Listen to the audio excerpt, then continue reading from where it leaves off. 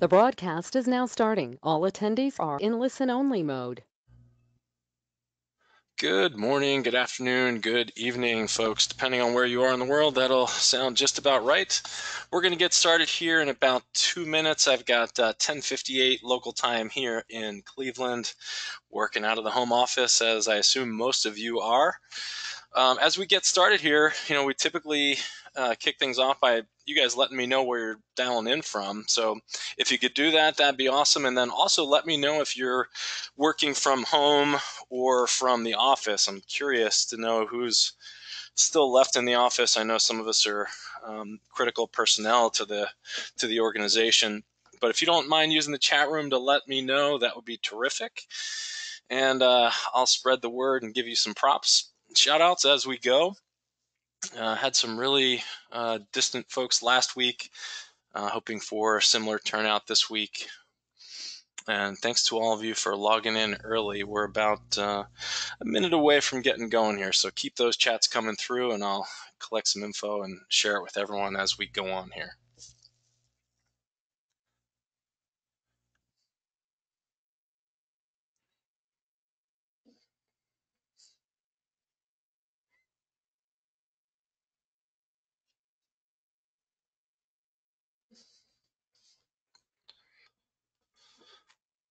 All right, thanks for keeping those flowing. Looks like the majority of our folks are working from home here. We've got,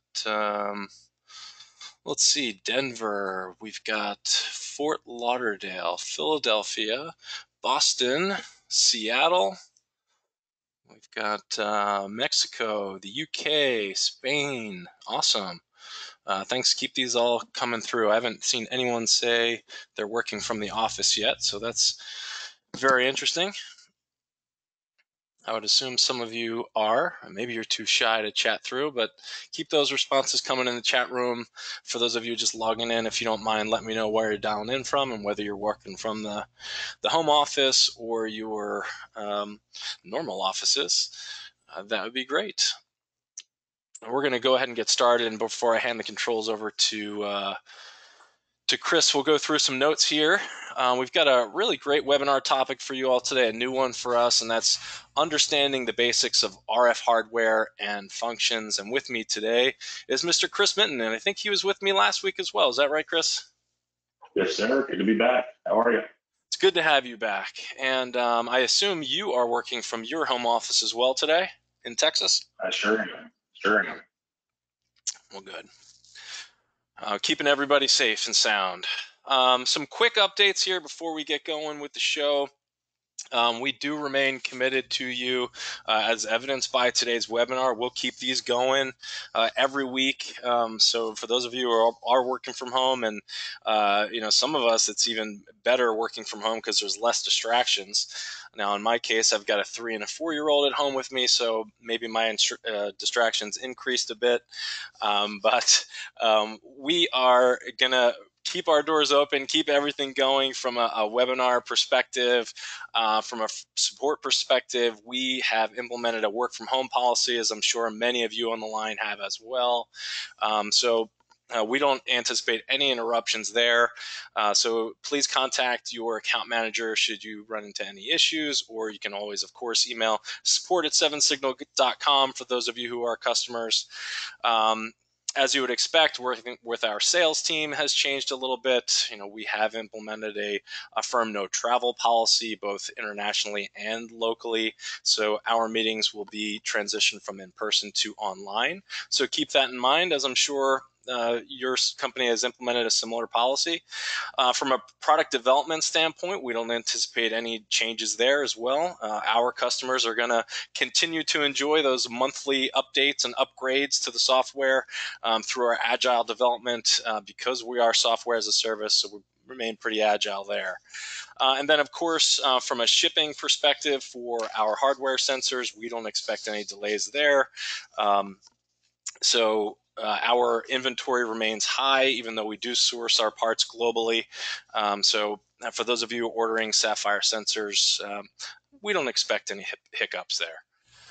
And then lastly, as I mentioned every week, today we won't go into a product demo. We'll talk about some products from a high level perspective and maybe how they play into today's topic. But if you do want a full product tour, simply go to go.7signal.com/tour.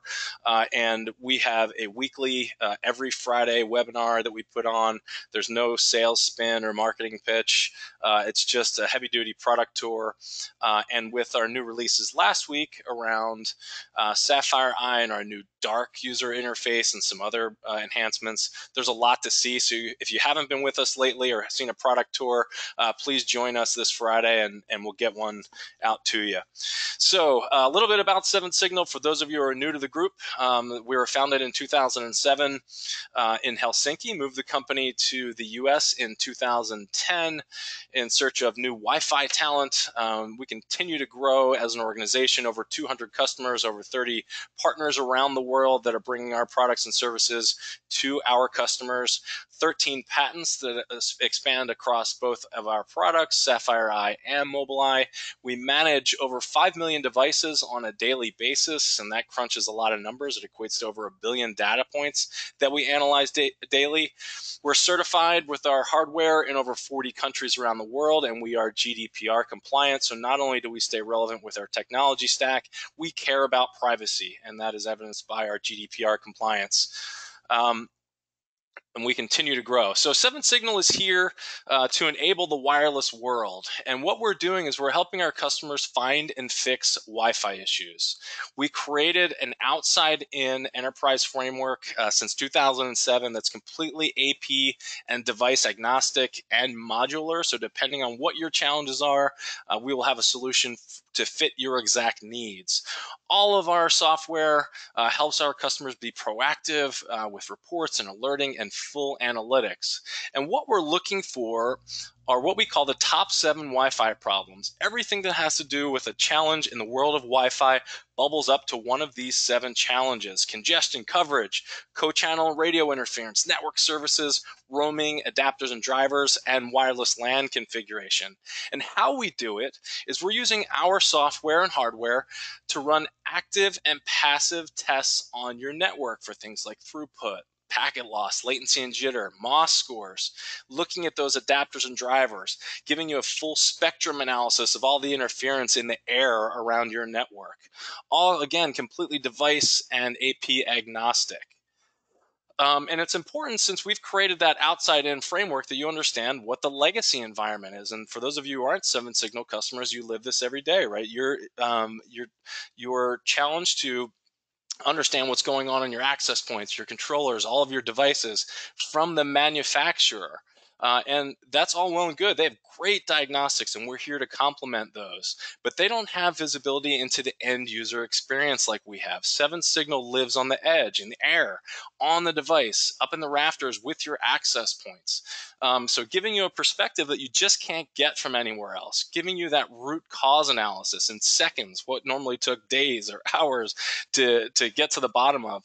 We can go back in time and look at any given time over the last 30, 60, 90 days at a device, at a network, at a floor, at an access point, and tell you exactly what was going on, so you can get right to the meat and potatoes of those issues and stop chasing ghosts.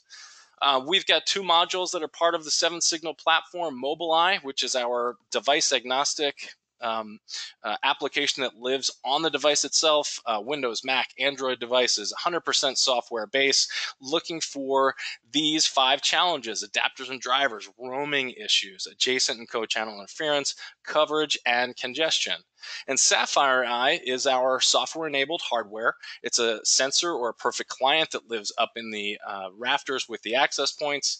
It is a software subscription as well. Even though we do have a hardware component, we do not charge for it. And it gives you the full spectrum analysis. So any of your network services, your wireless LAN configuration, your radio frequency and co-channel interference and coverage. So some real differentiation between the 2 products. They are not alike. They look for different issues. So depending on what your challenges are, we are the only vendor in this space to offer this complete suite. And again, all patented, part of our offering for you. So with that said, not too much marketing spin. Wanted to get you to the reason why you're all here, and that is to listen to Chris Minton, and he is going to give us his presentation today. So I'm making you the presenter, Chris, so you'll be able to pull up your screen. And I'm going to, while you're pulling up your screen, I'll go back into the chat and see if there are any folks who are not working from home. If you guys didn't have a chance to use the chat window to let us know where you're dialing in from, we'd appreciate it. I mentioned about a dozen or so cities previously, and it doesn't look like anyone is working from the home office, or excuse me, from an office. It looks like everyone's working from their home environment. So if you're different than that group, ping me and let me know. I'm kind of curious. So it looks like 100% of us are working from our home offices today. So Chris, with that said, the controls are yours. Absolutely. Thank you, Don. Can you hear me okay? And can you see my screen? I see your screen and I hear you okay. You're on the 7 Signal Modulars page, and now we're looking at your bio. Hey, great. So, Don, thank you so much for the opportunity to talk with everybody today. Guys, thank you for the time. We've got 20 minutes, so we're going to go pretty quick, but I think you guys are going to enjoy this. So about me, it's hard to believe, but 22 years and going as a network engineer. Starting at the bottom of my career when I first started after college. Started at Abilene Regional Medical Center, and I'm proud to say that my first wage was $11.25 an hour, and I thought I was the richest person for doing what I love. So that was off to the start. Worked there with as a network admin, and worked into the bottom end as well, and then spent most of my time non-sales at Accenture and the state of Texas, working in network, security ops, voice over IP, and wireless. And then my career really started with sales with Sonicall and Fortinet, Mojo. Dell was interesting because I went to Dell to learn the client side, selling their high-end precisions and ruggeds devices, and especially when it comes to cloud and software as a service, and especially wireless, the client has a lot of say, a lot of decisions in how Wi-Fi actually behaves. And then I've been working with 7 Signal, it's a great company, and just enjoying every second of it. So I was off Twitter for a long time. I've just hopped back on Twitter, noticed from Don's recommendations and Jim, Vita, our solutions director of engineering, that there is a lot of great Wi-Fi information on Twitter. It's made me like Twitter again, so I'm there following you guys and learning just as much. So get started today. I want to cover some of the topics that we're going to go over. And that again is a very quick history of the Wi-Fi design. I think it's very important to know, who makes your Wi-Fi hardware. To go into the differences between clients and access point Wi-Fi hardware. And the big reason to look at this in this order is to show some of the differences about Wi-Fi 6 and what we have now going forward. So as all great things that were born, Wi-Fi was actually born in the 70s in Hawaii. So I don't know if it's the waves or radio frequency waves, but it was all like good things. 70s in Hawaii, that's actually when Wi-Fi first got its start. And in 85, they realized that there was this small band that they could let people play in, maybe in the Fed, that they decided to let to be unlicensed, which was good for the Fed because it didn't go very far. So it is amazing, all these years later, what we as wireless engineers and vendors have been able to do with just a short spectrum and what we can stretch with it. So these are key dates. These aren't absolutely everything, but I think these are the ones that really got Wi-Fi moving. Of course, in '91 they found a way to monetize it and find an actual application to use. And then my favorite is in '92, where we actually have a Wi-Fi patent. So you notice I have it here in bold. A failed experiment to detect exploding mini black holes the size of an atomic particle. That's actually is in the Wi-Fi that we use today. That's actually what they use for Wi-Fi patent. So when somebody says that Wi-Fi isn't difficult, you can always say, hey, it started with astrophysics. So I always think that's pretty exciting. And then '97 is when the actual standard was ratified, and of course from '97 to 2020. A whole bunch of improvements that actually should be bold letters, more radio bands, MIMO, PoE requirements, and not even talking about what we have with location, cloud SaaS controller, you name it. So it's been a really interesting ride for a very young protocol. So Wi-Fi being so young, it really never had a chance to be built by its own vendors. And as you guys probably know, and if you don't, that's in the model that we're in today, most vendors actually people that actually stamp products and resell it, Cisco, Aruba, SonicWall, Arista, you name it, their silicone is actually made by someone else, and it's called Foundry. And this started in '87. Started a revolution in the market. And what I have here on the right is from 2017. Is the top producers of Wi-Fi components by rank, and then on the left, which is in the references, all of this information we have all the references for you at the end. Is actually a living document on the internet that actually shows what Wi-Fi semicon vendors are still around, and actually what they make. So there are companies that still make async chipsets. Async is acronym for application-specific integrated circuits. But most customers today, and most vendors today, they have their builds. They design it, AutoCAD, engineering, all of those designs, and then they send it off to these factories to be monitored, and to be made and monitored with a supply chain. It's very, very in detail, very in depth. But that's where all of our Wi-Fi is coming. And location is mostly China and Taiwan, where this is being made. And what I wanted to show you guys is that we're going to focus on RF hardware. And I want to focus on the most common type of wireless access point, not because it is the best or the most sold, it's because it's the most aesthetically pleasing. 7-signal is in our Sapphire analyzers are the same way. It is the indoor internal omnidirectional access point. Those are the majority, those are the lion's share. And what we have to the right is actually a block diagram from Texas Instruments, again, which you can reference here in a little bit, that shows what a access point looks like from a block diagram perspective. And you can see up to the left, we start with power. We start with, I'm gonna see if I can move my pointer here. I have a little problem moving my pointer, so bear with me. And I've got a white screen, Chris. Okay, let me fix that. There you go. You can see your slide. I'm just going to do main screen. How's that? Can you see? Yeah, I can see your diagram. Perfect. Okay, so in this block diagram, this is what an access point looks like, but it is actually flattened. In reality, which you'll see here in a second, these are actually layered on top of each other.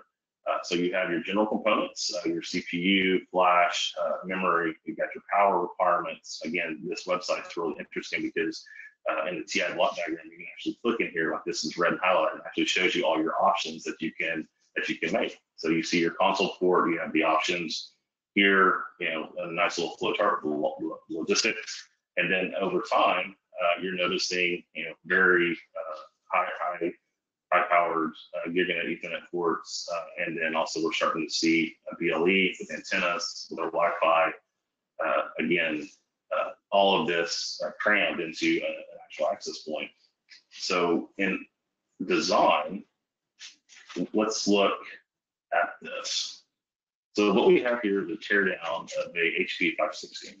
And the main thing I wanted to show about hardware design, especially when it comes to access points, is if you go back to the diagram, it doesn't look anything like the block diagram.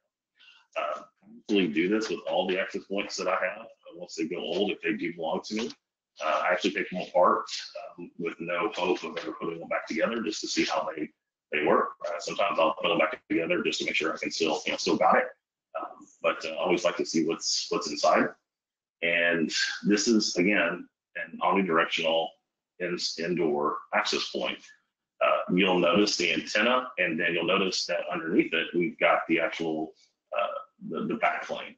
The radio's here, and then actually the antenna's here, the ground's here. What's really interesting about the access point and this design is this little green piece of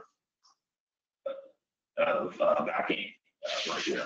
And apologize for that. My mouse just kind of seems to disappear. And I know we're having some global go-to meetings. I'm hoping that's not what it is. So it's just a little error on my part. But regardless, what we have omnidirectional is that the access point is on the ceiling, obviously, but the Wi-Fi, the antennas are actually pointed down. And the reason of this backing right here is because if you think about omnidirectional antennas and array and how they actually radiate, it's like a balloon. And you want that signal to actually go down. So having something in the back of these antennas actually stops that. And if we look at a little bit more advanced model, this is the NIST 41E, E for external, you'll notice that actually, again, this is three-dimensional, so this is in 3D space. So this is the top layer after the lid's been taken off, and here is the metal external for the dipole antennas. And you're noticing that. So think of it as putting a piece of aluminum foil on one side of the light bulb. You're actually trying to push that signal to go straight down. And that's what you see in this most common AP design. You'll notice in the middle of that those are Bluetooth antenna. And also this MIST actually has a little bit more functionality than the other one we talked about. So you can see that there's actually 3 radios, a little bit harder processing. And then we go into something like this, which is the Cisco wireless access point, the 4800. This thing is a beast. And as they come, they start to get a lot heavier, actually weight. They take up a lot of power requirements. I just wanted to point out here, hyperlocation. So this is something that we're doing in Wi-Fi. And you'll notice here, there's a Bluetooth antenna with these hyperlocation. There's actually 16 antennas for precise location. Again, I talked about this in another series about the business applications for that. But many antenna, and again, there's that metal plate trying to push that strength, that radio, that power straight down. And then also underneath that is where you're going to find all of the what you would expect: the CPU, the radios connected to the merchant silicon. So now I wanted to move to the actual client. Working at Dell for several years, got to learn a lot about learn a lot about the requirements for designing client devices, especially consumer versus enterprise, and then also tablets, 2-in-1s, convertibles. We've hit Moore's law when it comes to CPU design, and the batteries and the power that needs to make these devices work at the level they need, especially with the network interface card. It's a trade-off on the device versus the device aesthetic and how it looks and how heavy it is compared to what you can put inside it. Now, people like vendors are doing things with the screens of their laptops. The screens actually have low energy, actually have high display, low energy.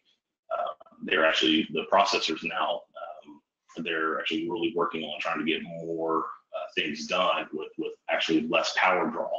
And that affects the network interface card. And if you can see here on the left, that is the new Intel's Wi-Fi 6 daughter card for devices. And then to the right, we have a simple block diagram of Qualcomm PCI network interface card. A lot more space to connect to. You can also offload quite a bit of the services onto the main plane, same as with the daughter as well. And the net of this is that the design is really specific to the actual client. And as more clients come into your network, you need to think about, especially when it comes to AX and Wi-Fi 6. These devices coming in, are they going to be capable of these speeds? And we're also going to talk a little bit about capable versus certified, which is a thing I like to check when you're talking to my clients. But as you guys know, the client actually does a lot of the decision making in Wi-Fi, And then the client is actually very different in the restraints of the NIC to be able to connect at different speeds. And this is going to be a challenge and a trade-off going forward, especially enterprise devices going forward, right? So that brings me to what's the differences in the Wi-Fi 6 hardware and what we have now. Now, I'm not going to read all of this, but right here, I think the two biggest factors of what's causing people to not completely just start producing all sorts of Wi-Fi 6 for these two requirements. The FCMA with the data rate increase, it's quite amazing right here. That takes quite a bit of processing power, and then again, this takes a lot of signaling strength and a lot of radio technology with the multi-user, multiple in, multiple out connections. Again, there's some other nice little categories and enhancements for Wi-Fi 6, especially BSS coloring, which that's going to be really interesting. We can actually, in a nutshell, the APs are going to be able to tell people, hey, you don't have to be so loud, turn it down a little bit. You got a guaranteed connection at this rate. But the way that they do the division here for the efficiency is what's this is the big, I think, most gains in Wi-Fi 6. So that comes into hardware. So I get these questions quite a bit about how what's different in the hardware. And the net of it is that it's right here. There's more radio chains to support more spatial streams. 6 gigahertz radios. You got to have those, obviously. And then these devices actually take quite a bit more power. So, and especially with PoE, you've got to look at these access points and make sure that your switches, if you are handling PoE, are actually up to the PoE requirements that they have. And then a lot of these back-end connections, these devices are running multi-gig Ethernet connections. So what I've shown here below is a print screen of the Wi-Fi Alliance or Wi-Fi org, who is certified in Wi-Fi 6. And the first thing that they've said is to fully benefit from the features of Wi-Fi 6. Again, this is something that you can go and talk to your peers, talk to people that are interested in Wi-Fi 6, is that both the AP and the client device, or the two peer full connected devices, should be certified for Wi-Fi 6. Now, there's two different Wi-Fi 6 right now. There is, if you look at some products, they say that they, in the marketing, in the first paragraph or so, they'll say that it's Wi-Fi 6. We'll even have the AOC 11 AX standard written right next to it. But then you go and you look at the actual product and it says Wi-Fi 6 capable. And in my research, it goes to these first two things about what is the difference between what's certified and what's capable. Some vendors are going to push a update at a future date that'll get up to the speeds that are at the requirements for this.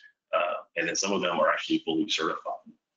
So what I like to do when I'm talking to my customers and we talk about the Wi-Fi 6 and when you're going to move to it, when you get certified, you're looking for it, is I actually like to go and look at this spreadsheet, or excuse me, this website, and simply have a look to see who's actually Wi-Fi 6 certified. And then I'll go back and look at what vendors that we're looking at, and see again where they are saying that they are Wi-Fi 6 certified or compatible. If you are looking at somebody who's Wi-Fi 6 compatible, it's really important that you really understand what that means and what it's going to take to get to that actual certification for that vendor. It's both on the client side. Again, you can look at client wireless NICs on this page as well, and it'll tell you who's certified and who's not. But the access points, again, if you're certified, that means that you are good to go. Compatible is one of those things that you're going to want to research and dig in and fully understand what that means. Sometimes that's very difficult to get all of that information. It might take a while, but it is definitely worth it if you can get ahead of it. And then again, look at your client environment. It's not just one Wi-Fi client device fits all now. It's many different types of devices, many different types of vendors. Even again, same merchant silicon made by the same companies, but very different results and capabilities from those clients. So I've listed all my references here, just to, we'll have this up online as well for some great follow up and some research for you guys as well. But that was the main point of the day, was just to focus on the access points for the internal Omni array antennas and how they look compared to the clients and what you could expect with Wi-Fi 6. Great, thanks, and Don, Chris. I'm gonna. If you can hand me back controls, or I'll take those back here. We'll start some Q&A as we always do here while we're transitioning. But please use the question pane to ask us questions. You're talking about RF today and hardware, but really we can answer any of your questions, whether they're Wi-Fi related or not. And interestingly, next week we will have a webinar geared to home Wi-Fi. So a lot of you have changed your focus from internal Wi-Fi monitoring and troubleshooting to troubleshooting your now remote workforce's home Wi-Fi and their home devices. So next week's topic is going to cover a lot of your new pains as they relate to your day-to-day. So stay tuned for an invite for that webinar. And in addition to today's follow-up that you normally get from us with the recording, we're going to send you a survey out to solicit your feedback for topics, presenter feedback, that kind of fun stuff. So please give us your feedback. We love to improve constantly, not only with our product and support from an internal perspective, but also the outreach and these best practices webinar, which we're getting so much great feedback on. So thanks for joining us as usual. So I'm skimming through here. I did get a lot of feedback from different folks, different cities that they're dialing in from. Rochester is a new one, South Africa, France, Green Bay, Bloomington. Thanks very much, guys, and girls, for sending us your feedback. But still no one that said they're working from their office. So very, very interesting. Some questions around getting a copy of today's slides, a recording of the presentation. The short answer is yes. We will send those out. I'm happy to share both the feedback and the presentation itself. And again, had some requests for product demos. So we don't get into too many product demos on these weekly webinars. If you would like some more information about our products, like to see a tour with no sales reps or no marketing spin, you can go to go.sevensignal.com/tour. We have a live webinar this coming Friday at noon, and it will showcase our new Dark UI that's part of our Sapphire product. So keep that in mind as well. And just got another message from folks working from home. They keep coming in here. Raj from London, working from home. See, do you suggest we go to Wi-Fi 6 as we have a wide 2.55 gigahertz Wi-Fi already? Any thoughts there, Chris? I suggest no. Again, you can do the channel division as Wi-Fi 6 enabled, but would do a review of the client capabilities and make sure that your clients are Wi-Fi 6 capable and actually certified. If those all three of those are together, then absolutely, yeah, and let us know how things are going. We're watching some of our customers as well start that journey. Yeah, and that's really important to make sure that your devices are ready and your infrastructure actually needs to go Wi-Fi 6. Let's see here. Going through, many thanks. Understand, totally. Appreciate that. And Chris, I think that was our last question for today. So I think you're off the hot seat. Great presentation. Folks, thanks for joining us today. We'll get you a copy of the recordings out. Appreciate your time today, and we'll see you next week again. Home Wi-Fi troubleshooting next week, and remote devices and that kind of fun stuff. Thanks very much for joining us.